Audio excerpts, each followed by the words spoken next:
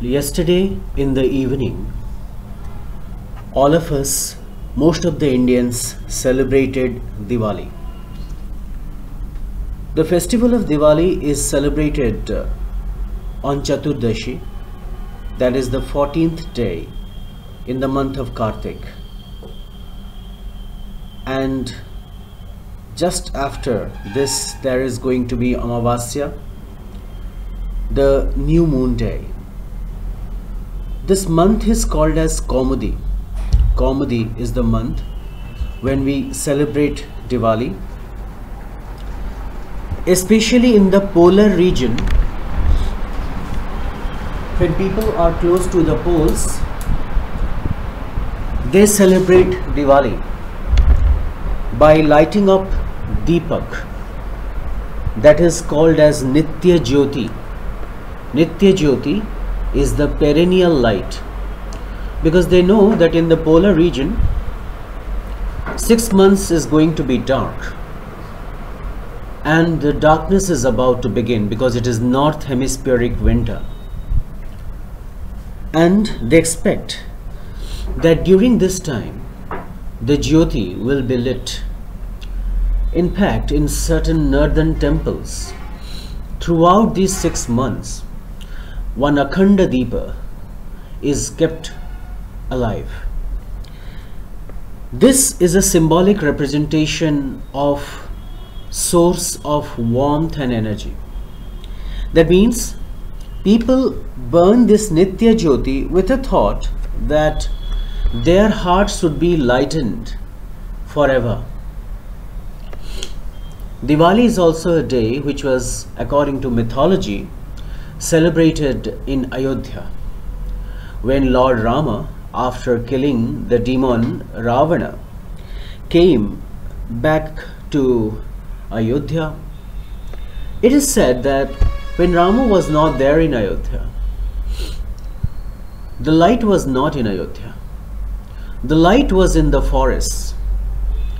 Now, what does it indicate? Light refers to dharma.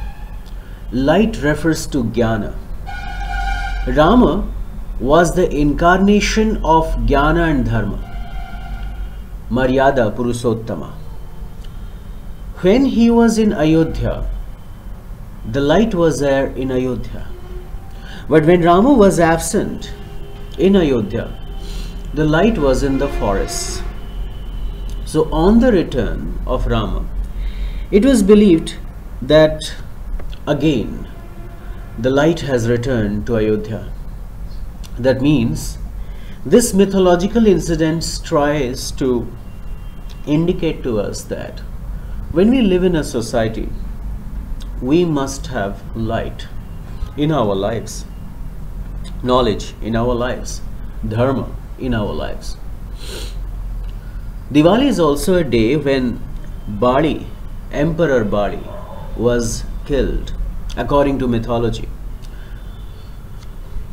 Bali was killed by Vamana Avatara, the dwarf, who killed Bali because Bali was too proud. So he was too proud and arrogant as a ruler, and he was quite invincible. Nobody could kill him. So in Vamana Avatara, Vishnu came and asked him, give me 3 feet of land. Can you not donate that? And you know all the story, that then Vishnu takes up his Brihatkaya Rupa and keeps 1 feet on the entire Akasha, entire Gagana. That Loka, Swarga Loka, is his. Then he takes another step and he covers the entire Bhuloka. But then he asks for the 3rd step. Where should I keep my 3rd step? Then Vali says that, okay, you can keep it on my head. And in this way, the Ahankara was gone, because he could know that he could not even give 3 feet of land to God. This story tries to indicate that we should not have ahang ahankara in our lives, that I have done this, I have created this, I have made this, this is mine. This feeling is self-deteriorating. So, we should always be thankful for what we are getting from the Almighty God. And we should never think that we can actually own it, dominate it. Many kings, rulers have come, they have dominated for some time, and they have gone. Nobody even cares to remember. Now, who was the king of Nilagiri? Do you know? Who was the king of Athagada? Do you know? Who cares? Many have come and gone, right? So, at this, we say Diwali is the time when ego is won. Diwali is also a time when Vikramaditya, with his name we remember Vikramanka, our calendar, he was coronated in Ujjaini. In Deepavali, what we do? We take a wick, put it in a lamp, and then we take a matchbox, put some oil into that, and we light a lamp. What is this lamp? Well, the mind is like a wick. The mind, which keeps on thinking on various things which are nonsensical, is like that wick. And if I soak that wick with love, then it is ready to glow with slight part of the matchstick. Okay. Now, what is that matchstick? The matchstick could be any trigger of Yoti, any trigger of light. It could be a matchstick, it could be a small piece of lighter, another candle, it should be another source of light. So, first the mind should be filled with love, and then when it is touched by a jyoti of jnana, it starts glowing. Glowing like a lamp. That is called as Atma Yoti. Atma Jyoti, or the flame of the spirit. In this case, when love keeps on burning, the Jyoti grows, the knowledge grows, and then that gives light to others. So, one whose heart is not filled up with love, true love, cannot give away light to others. You see, the most of the knowledgeable people in the world, they fall into two categories. Some who live a cerebral existence. Cerebral existence in the sense, for them books matter, bookish knowledge matter, right? Keep on reading books, they keep on reading more and more, buying books. They live in a separate world. They are not able to contribute much to the society. Yes, if they write something, then they may be able to leave something for the next generation. But if you see the highly spirited one, those people in which Atma Yoti is glowing, they not only have knowledge, they have love. Think of Gandhi, think of Subhas, think of any national leader, international leader whom you know. They are driven by spirit of love. Abraham Lincoln, his heart melted for the slaves.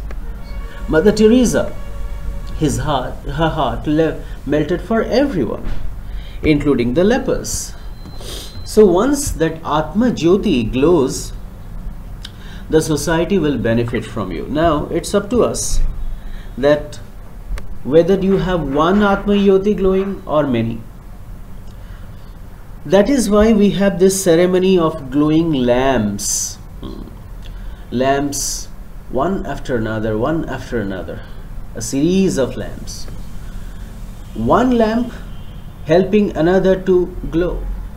That lamp helping another to glow.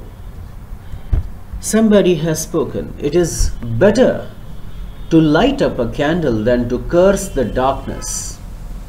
What is the point that you keep on blaming the darkness? This is bad, this is good, this is not happening well, some things need to change, one is not satisfied much with his or her life. So, but if I start to glow a lamp at the same point, I help another life. So it is better to light a lamp than to curse the darkness. Right? अन्य को blame करिकी कौन लाभ? आउ गोटे दीप को प्रज्वलित करो. That means when the Atma Jyoti glows within us, we actually become divine instruments. We become instruments of God. We start to bring happiness in others' lives. In this way, darkness evades from minds. Darkness will be there, night will be there. That darkness we are not talking about. Diwali is a symbolic representation of removal of ignorance from the mind. Are you clear? Well, few days back I had taken some youth for a tour. We all were together in Bhubaneswar. I was about to enter the campus of Mukteshwar temple. One priest was there. He was saying in Odia, मंदिर रे गोटे अच्छी कि नहीं लाज फाज नहीं एमानक सब को पिला कौन पिला जना नहीं जाति नहीं धर्म नहीं विषय नहीं सीधा दल दल की पस जाउछन भितरे. The priest is worried that about the caste of that fellow. So being close to God, the priest is ignorant. So ignorance is in the mind first. Are you clear? So Diwali is a symbolic representation of removal of ignorance. Diwali is definitely a festival which takes all of us through Trikarana Suddhi. Trikarana Suddhi?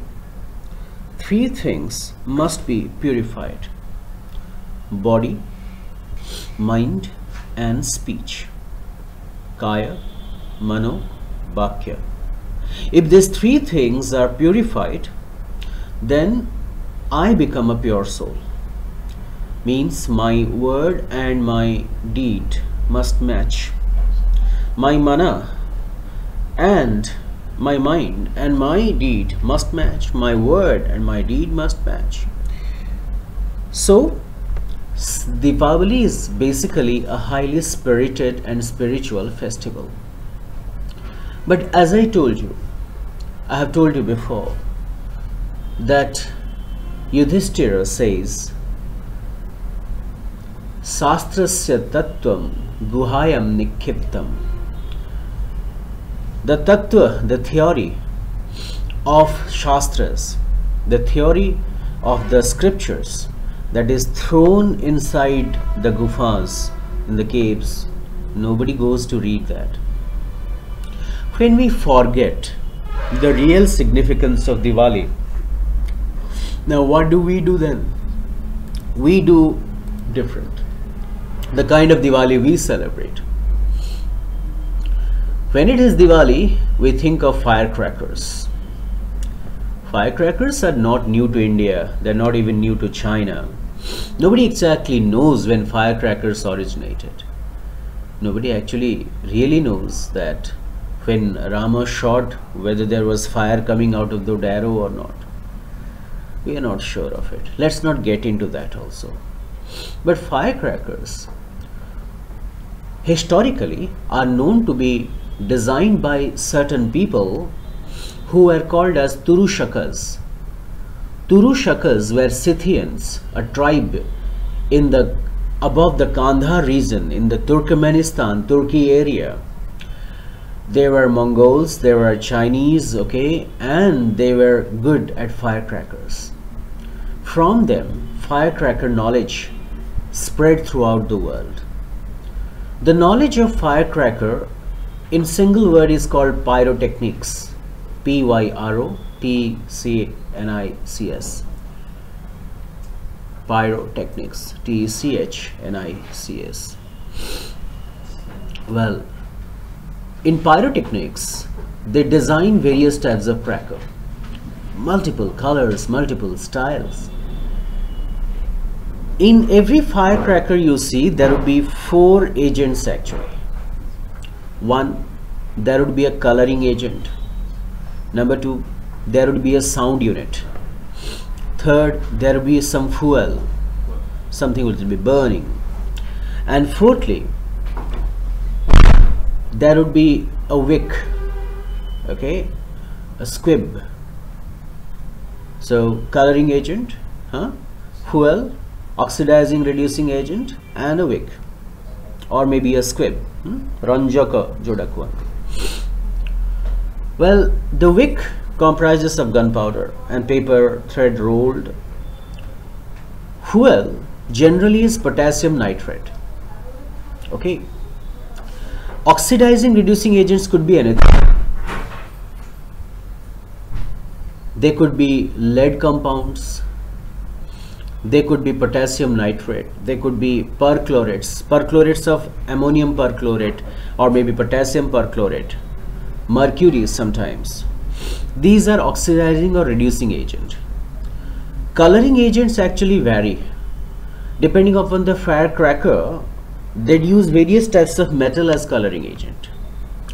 If your firecracker is giving brilliant white, like you see that dhap, jharjhari, okay, they must contain aluminium.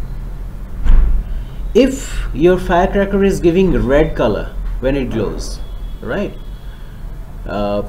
this what you call kumpi, flower pots, they must contain lithium. Similarly, if your firecracker is giving blue color, it must contain copper. Sometimes strontium is also used for red. To get a green color, they use barium nitrate. Okay. Well, you sometimes see glittering effect, like that fulgari, on that some sparkles come out. This glittering effect is a sulfide, antimony sulfide. And besides all this, you may also find other metals like cadmium and arsenic. This is what is a common what you call to be cracker, or maybe any type of cracker, is all about. This is carefully designed, putting all these ingredients into that. Now let's see what are the problems. You know, this potassium nitrate, which is a fuel, which is also added with sulfur and carbon inside that, it is very toxic for the lungs, causing asthma and lung cancer. If we take all the heavy metals which I told you moments back, aluminium, barium nitrate, lithium, etc., they cause skin irritation. You know, today many people develop rats, bhaturi. They lead to that. For a prolonged time, if people people smell, then they develop Alzheimer's disease. It is a memory loss kind of disease. Respiratory irritation, and lead, when it gets into the body, it replaces the calcium, makes the bones soft, affects the development of the children. We burn all these things together.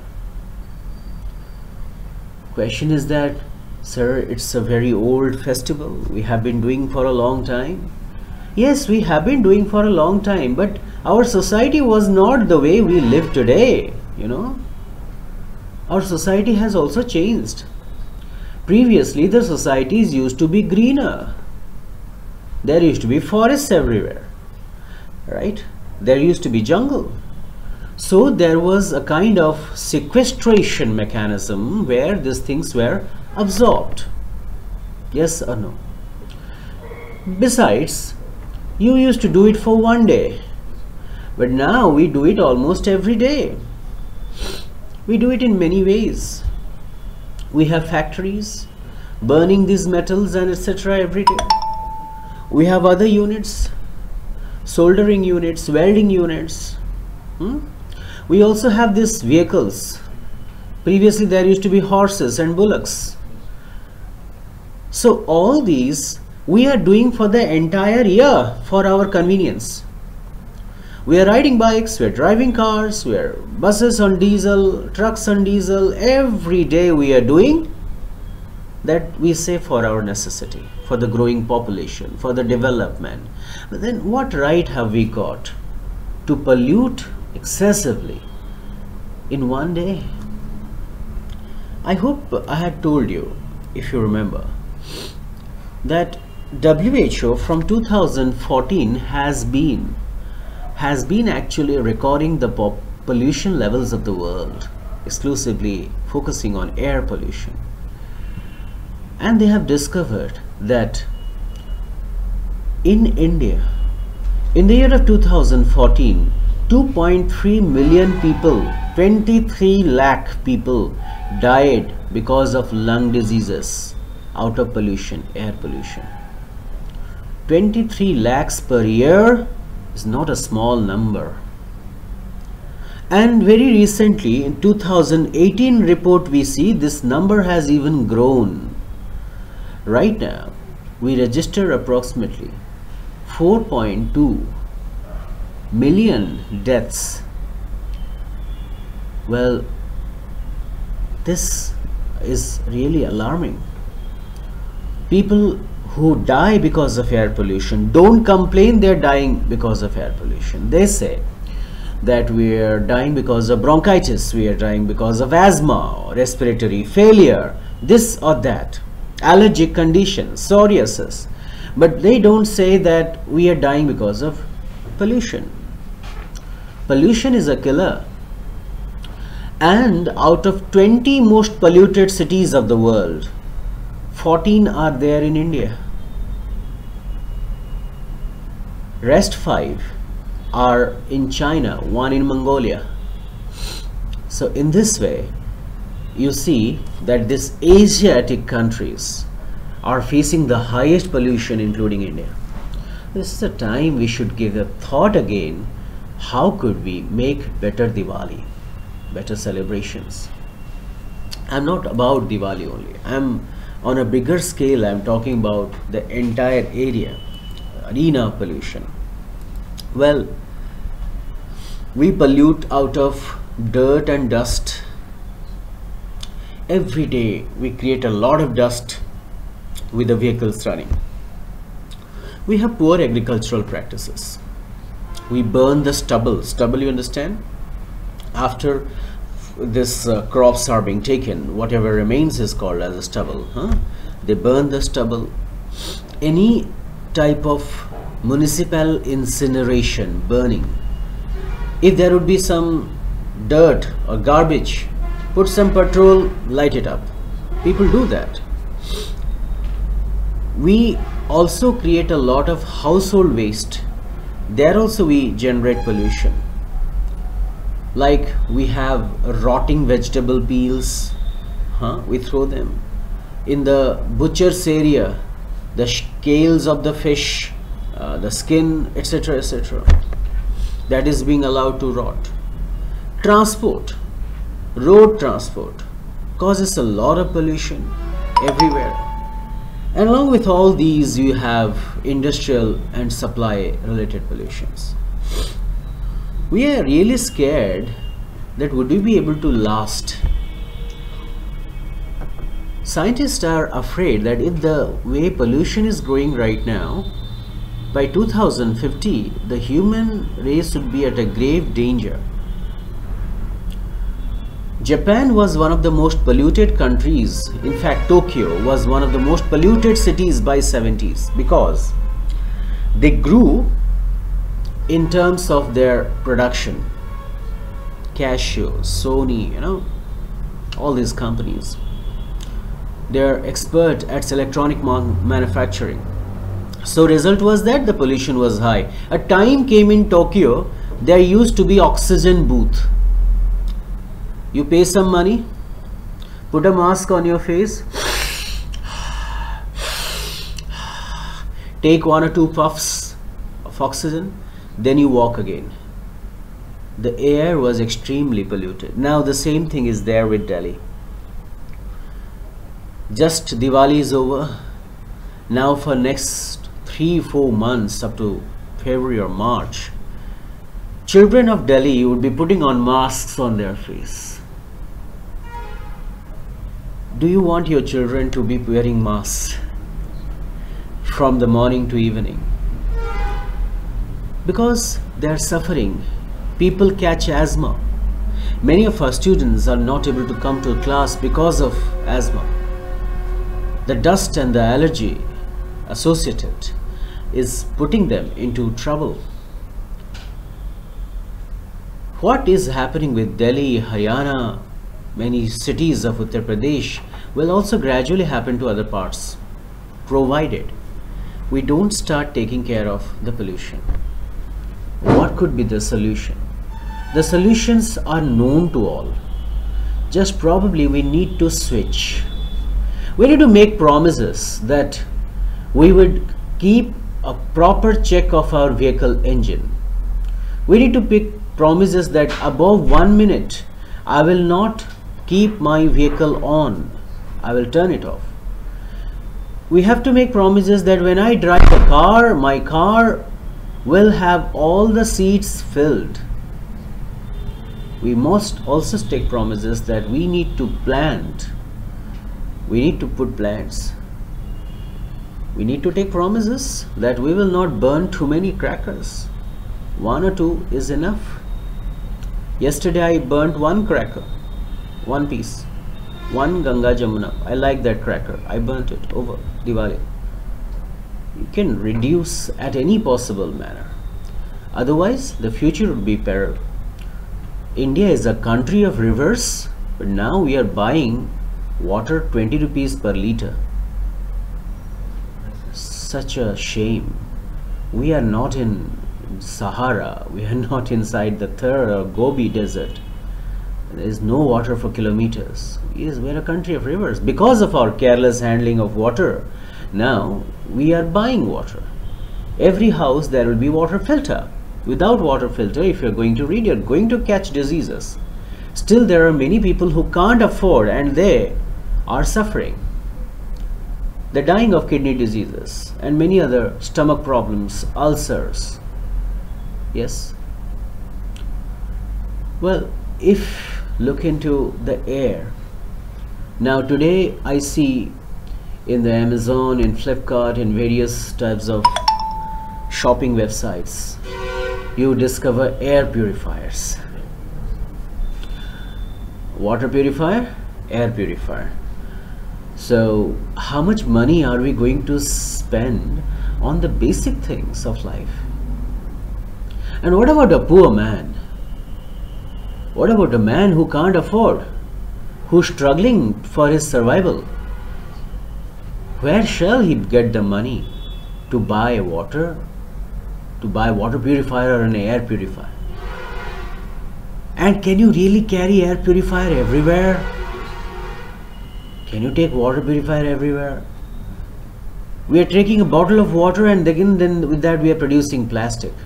That plastic is being thrown just like that. You go to that Kabada center, okay, where all this collects, the people who collect garbages, they store. You see the piles of bottles, plastics, variety, so much in use. Probably we are going to convert all the natural resources and make them plastic. The world will not be a water planet anymore. After some years, it is going to turn out to be a plastic planet. I really presume. Well, one of my dearest uncle, he talked about 2 things. That in Diwali we are not able to celebrate equally.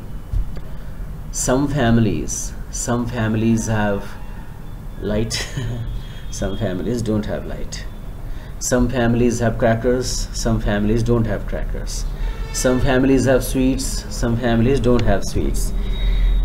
In this world, people cannot be equal, that I know. Equality, people have been demanding for a long time, but it is a very far goal, very difficult to achieve.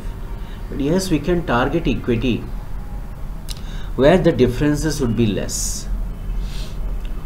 On someone's roof there would be a lot of light. In a poor man's, his ceiling would not be there. He would have a polythene as his shelter. What are you going to do with these people? Does a son or a daughter of a poor man not have the right to be happy?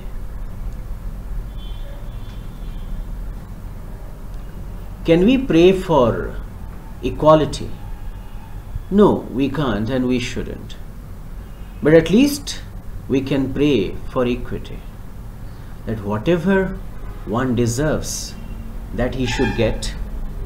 And then with time he should try to grow. How can you help a poor? How can you help a destitute who are still in millions in independent India after 70 years? You can only do by empowering them. Make him powerful so that he doesn't have to beg.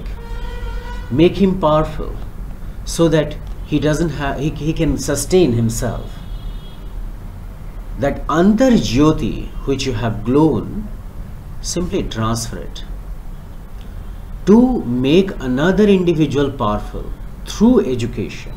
And if he or she is educated, if he or she is able, daksha, he or she can manage his life well.